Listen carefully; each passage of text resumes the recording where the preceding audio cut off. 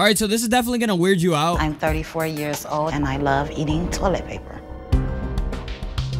This lady damn near chugging that shit. Shorty over here saying it like it's popcorn. Eating toilet tissue is not normal, Keisha. Yeah, no fucking shit. I'm pretty sure even she knows that. If I eat too much toilet paper, I'll have like stomach cramps. I'll have a hard time going to the bathroom. Why is she saying this like it's a surprise? You're not supposed to eat toilet paper. What do you think would happen? Fucking dingus?